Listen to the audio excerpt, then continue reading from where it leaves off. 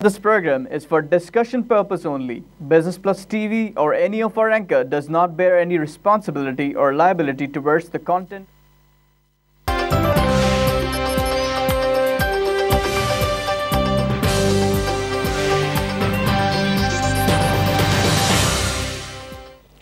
Welcome to Post Market Show PSX Hotline. I'm your host Tarique and Javed. नाज़रीन, आज market काफ़ी ऊपर नीचे होती रही, एक पॉइंट पे शायद 300 पॉइंट तक प्लस रही, लेकिन फाइनल क्लोज जो है वो थोड़ी सी नेगेटिव है। 100 इंडेक्स की अगर बात की जाए 6.55 की कमी है, सिर्फ 6 पॉइंट 42,743 का लेवल सस्टेन हो रहा है। 30 में 12 का इजाफा है, 21,893। ऑल शेयर्स में 12.94 माइनस है। वॉल्यूम्स काफ़ी कम है, 30 में 44, 100 में 67, ऑल शेयर्स 126। टोटल कंपनी जिस पर काम हुआ 364, advancing company 123, declining 219, unchange 22। Volume leader Ayesha steel mill है, विच जस्ट 7.86 मिलियन काम हुआ इसमें। के इलेक्ट्रिक 7.33, फौजी fertiliser XDV 6. Dividend 6.4, world call 5.3, दोस्त steel 4.95। Top gainers sapphire textile 94, iron textile 42, अलगाजी tractor 29, Indus dying 24, atlas Honda 21। Top losers में sapphire textile है जी 54, Khyber tobacco 30, हिनो park motor 25, about liberty 24 और सर्विसेज इंडस्ट्रीज़ 19। नाज़रीन, आज की जो ख़ास बात है कि प्राइम मिनिस्टर साहब वापस आ गए, साथ साथ दार साहब भी वापस आ गए। बड़ी स्पेकुलेशंस थी, उसकी वजह से काफ़ी परेशानी थी, लेकिन वो अब क्लियर हो गई और they are back and they will face the courts. तो कोर्ट्स तो डिसिसिव एक्शन लेता नहीं है, कोई सही फैसले देते नहीं है। बहुत सारे लोगों पे बहुत ज़माने से केसेस चल रहे हैं, रेफरेंसेस चल रहे हैं, कुछ साबित नहीं हो पाता।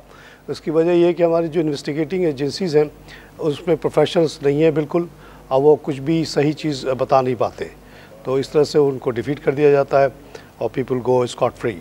हमारे पास साथ रफ़ीक साहब मौजूद हैं, a leading expert on the market.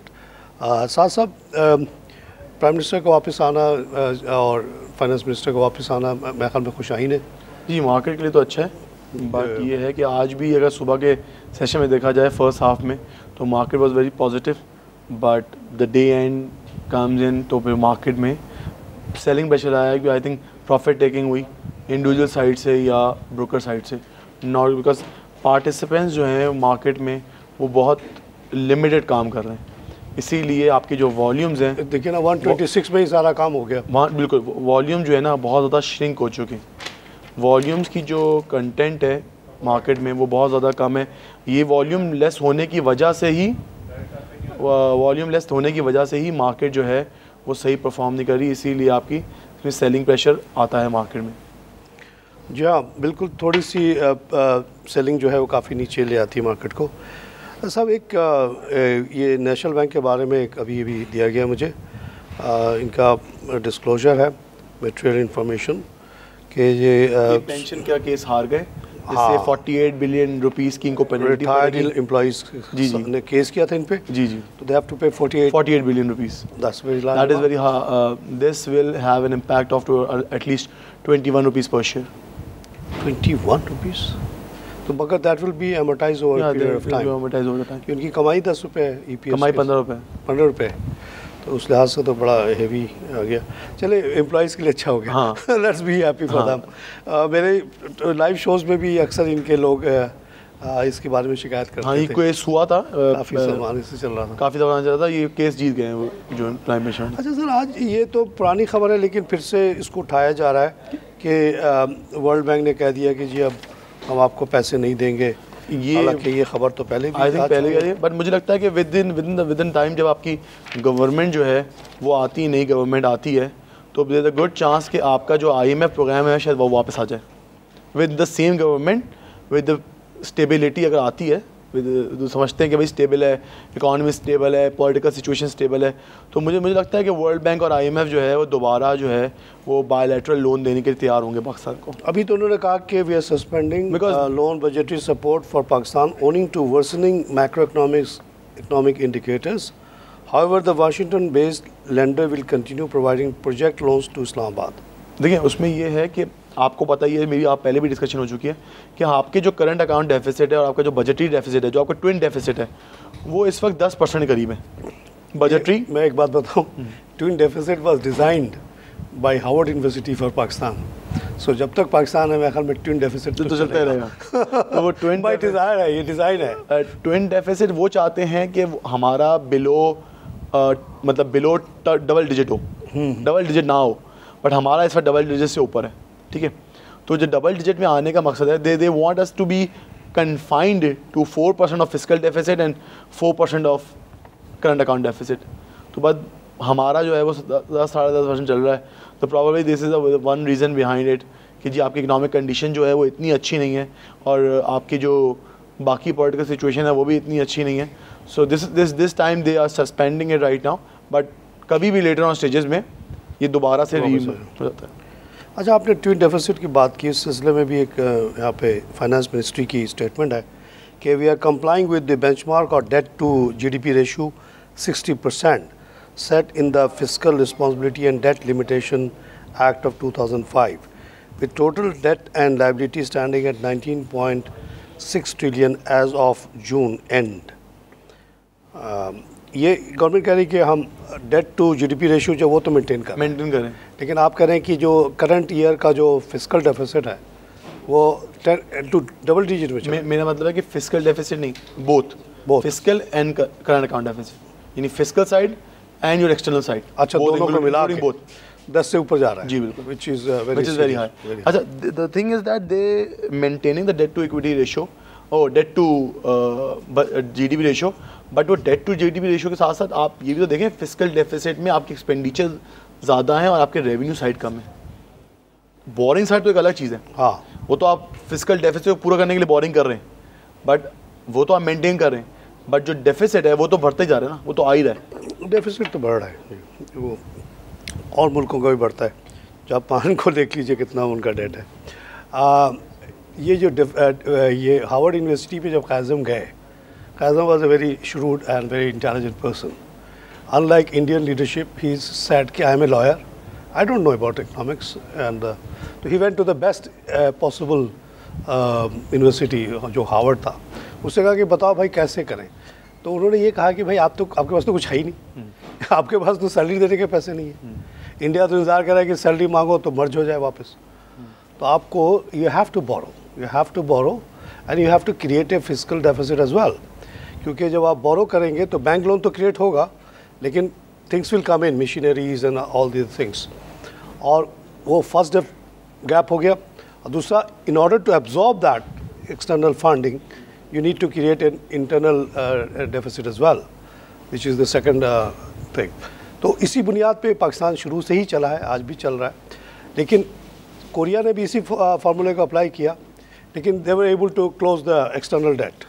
Internal तो अभी भी उन्होंने कमाई कर ली ना, कमाई कर ली, हाँ। कि वो जो मशीनें आई उससे इतनी प्रोडक्शन हुई कि आगे चल के वो रीपे हो गया। ये अगर हम नहीं कर पाए, ये हम अगर अपनी within the 50 years of our own independence अगर हम कर लेते तो हम भी उस चीज़ से निकल जाते। हमारे यहाँ इतने लूप होल्स थे, या इतने वो थे, आप कह सकते हैं कि इतने डैमेजेस थे कि वो पैसा हमारे आते ही निकलता जाता था। जो पैसा हम बाहर से लेते थे उसमें इतने लीकेजेस थे, चला जाता था, लीकेज रहते थे कि यहाँ लगे ही नहीं, यहाँ लगे ही नहीं। ये लगे होते तो आपको नज़र आ रहा होता कोई ना कोई प्रोडक्टिव एक्टिविटीज़। ये जो पाकिस्तान बना, तो ये जो टू गैप मॉडल था उसमें basically Asian development bank, world bank, IFC वगैरह ने बहुत बड़ी रकम दी पाकिस्तान को। उसके लिए यहाँ पे डेवलपमेंट बैंक्स खुले थे, पिकेक और इंडस्ट्रियल डेवलपमेंट बैंक वगैरह, जिनका काम था कि यहाँ के क्रेडिट प्रपोजल को वो फॉरवर्ड करते थे। तो वो आपने बिल्कुल सही कहा कि वो जो पैसे आते थे दिखलावे का, तो वो स्पिनिंग मिल लग रही है जी 10 बिलियन की, और वो झूठा वो अपना 30% इक्विटी भी दिखा रहा है, लेकिन वो मशीन वाला को इतना ओवर इन्वाइस करके वो एक्चुअली वो उसने ज़ीरो पैसा लगाया, थोड़ी सी मशीन आ गई, खड़ी हो गई, दैट कैन नॉट रीपे। वो पैसा पहुंच गया वेस्ट में कहीं पे। बिल्कुल ऐसा ही। तो इसी वजह से हम लोग रीपे नहीं कर पाए, कोरिया ने रीपे कर दिया बड़े आसानी से।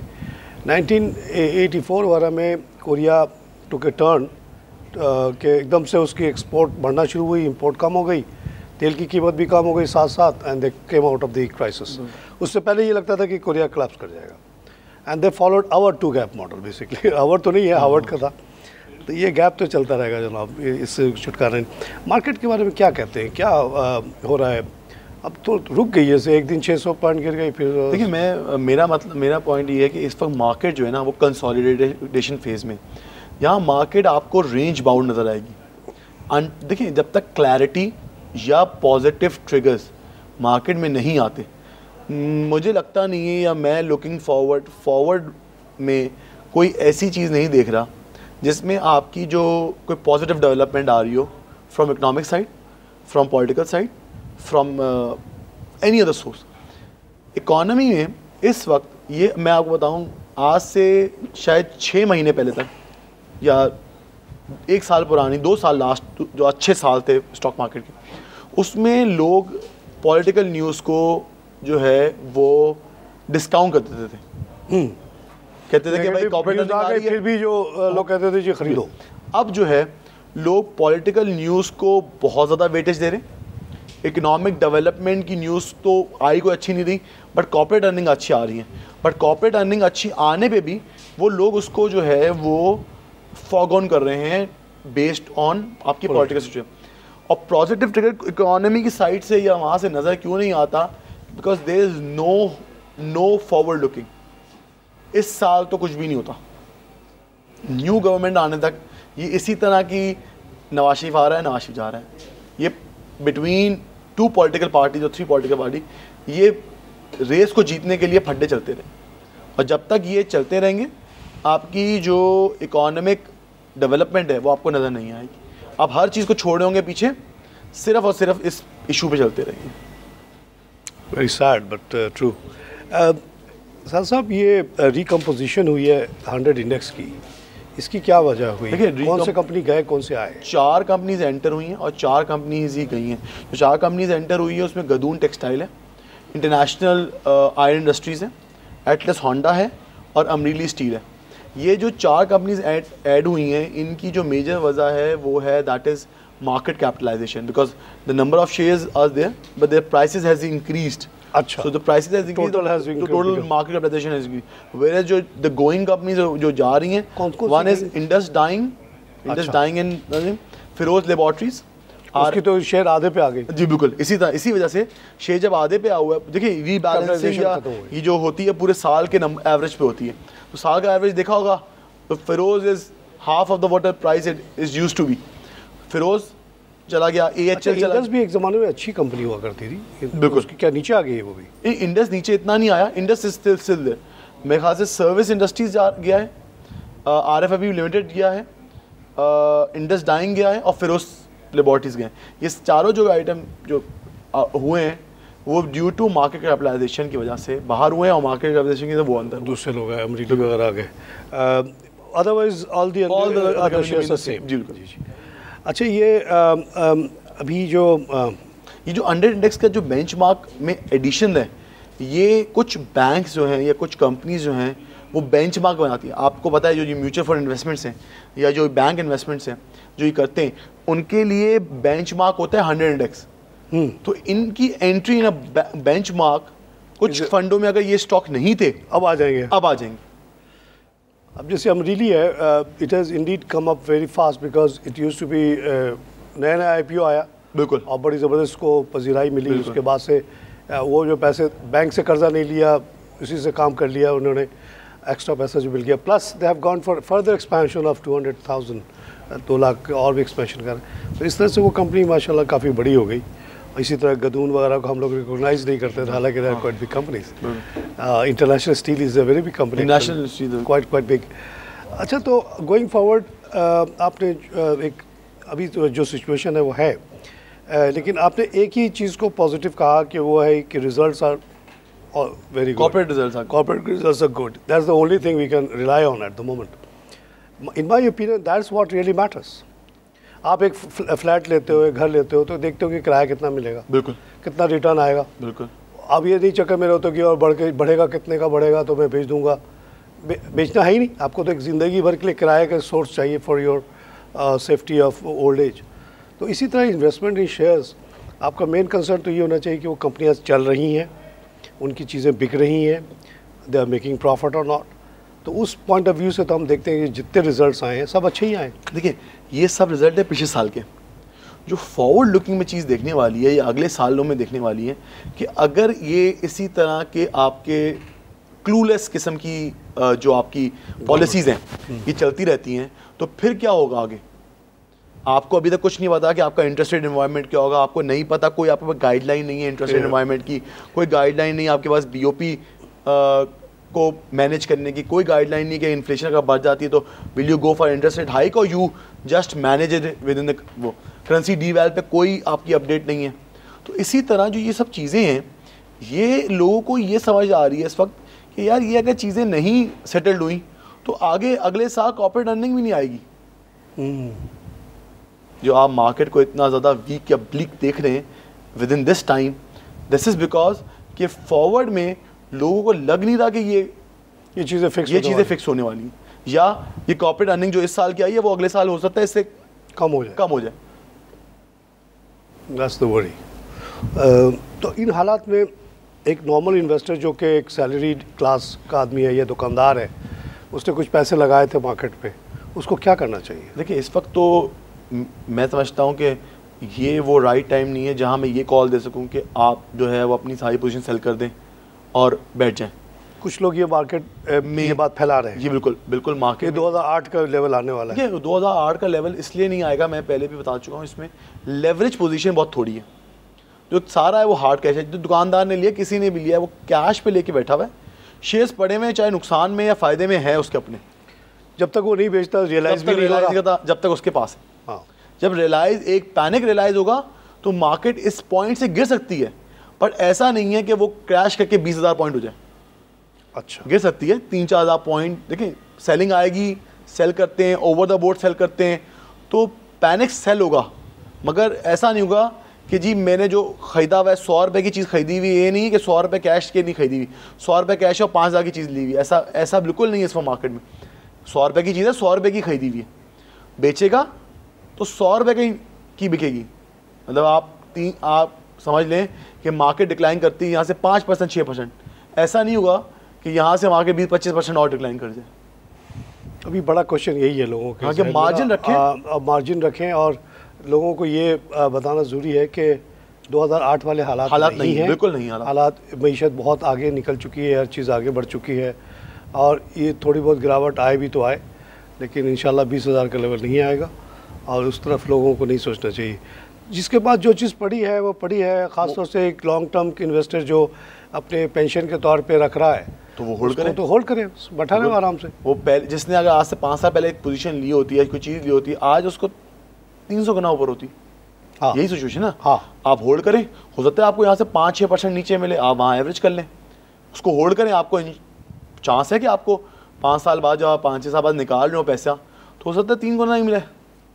अब तक तो यही देखा, आगे का पता नहीं बट फ्यूचर कोई नहीं जानता, लेकिन अब तक के रिकॉर्ड 2009 से खास तौर से तो यही है कि 5,000 से 40,000 पे मार्केट आई। बिल्कुल, ये नहीं हुआ कि 50,000 से 40,000 है तो अगर उसका 25% करेक्ट भी हो गई, हाँ, तब भी आप गेन में। अगर अच्छा ये लोग कहते हैं जी किसी ने एकदम 52 पे खरीद दिया था तो उसी को रट रहा होता है कि जी मैंने, हालांकि उसका एवरेज बाइंग कहीं और होता है। हो सकता है भाई आप ही देखिए, आपकी लेट एंट्री होना इज योर फॉल्ट, हाँ, नॉट अदर्स फॉल्ट।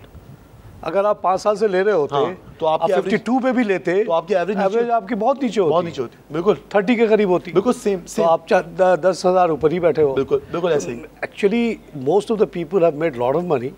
अब वो कहते हैं कि ये शॉर्ट टर्म लॉसेस, मुनाफे में नुकसान हो गया। हाँ, मुनाफे में नुकसान। जैसे एक साहब हमारे मोहल्ले में चीखते फिर रहे थे उस दिन कि जी मेरा ये बड़ा नुकसान हो गया जी, 2.5 लाख रुपए का नुकसान हो गया। मैंने कहा क्या हुआ?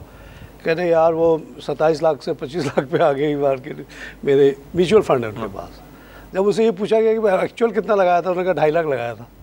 अब 2.5 लाख 25 लाख हो गया। हाँ, फिर भी वो बंदा मस्जिद में फरियाद कर रहा है कि जी मेरा तो नुकसान हो गया, मुझे देख के खास तौर से ना, तारिक साहब नुकसान हो गया। मैंने कहा भाई मैं स्टॉक एक्सचेंज का कोई ठेकेदार तो नहीं हूँ, मगर आप जब उन्होंने बताया तो सारे लोग हंसने लगे उन पर कि यार आप कैसी बात कर रहे हैं यार, नमाजी आदमी इतने ज़्यादा लालच कि 2.5 लाख 25 लाख हो गया, फिर भी कह रहे हो कि नुकसान हो गया, 100 मस्जिद में फरियाद कर रहे हो। 100 इतना कहाँ होता है किसी जगह। बहरहाल चलिए, आपके एडवाइस लोगों को पहुँची कि अगर आपके अपने पैसे से ख़रीदा हुआ, जैसा कि फैक्ट है, केस यही है कि ज़्यादातर लोगों का पैसा अपना ही है, तो अगर अपना पैसा है तो लेके बैठे रहें भाई, इससे अच्छी इन्वेस्टमेंट आपको नहीं मिलेगी। जैसा कि अभी साहब साहब ने कहा कि हो सकता है कि अगले साल इतने अच्छे रिजल्ट ना आए, लेकिन अब तक जो हमने देखा है, या अभी भी आप मार्केट में जाके देख लें तो किसी चीज़ की सेल तो हमें कमी नज़र नहीं आ रही। नवाज साहब जाते हैं आते हैं, काकानी साहब भी बाहर जाते हैं आते हैं, डार साहब बीच में नहीं होते, फिर भी स्टील बिक रहा है, सीमेंट बिक रहा है, ऑटो भी बिक रहा है, बकरे भी खूब बिके बकरीद में। तो ऐसा नहीं है कि मईशत रुक गई है या दुनिया ख़त्म हो रही है, ऐसा कुछ नहीं है। आप लोग अपने अपने शेयर्स लेके बैठे रहें। आपने अपने कंपनीज़ में पैसा लगाया, companies are not doing bad, क्योंकि इतनी बड़ी आबादी है 200 मिलियन की, और बहुत सारे लोग गुर्बत से भी निकल रहे हैं, इसलिए भी डिमांड पैदा हो रही है। आज ही मैं एक डाटा देख रहा था कि अभी भी इस मुल्क में 58% लोग को पेट भर के खाना नहीं मिलता। That is a very sad news, but also a positive news from economic point of view कि अभी बहुत लोगों को खाना पहुँचाना है। यानी फूड कंपनियाँ जितना भी काम कर ले, उनके लिए गुंजाइश मौजूद है। ऐसा नहीं होगा कि वो इतना बना ले कि लोग खाए ही नहीं उनका खाना। 58% भूखे हैं अभी, तो उनको अभी खिलाना है। इसी के साथ इजाज़त चाहता हूँ।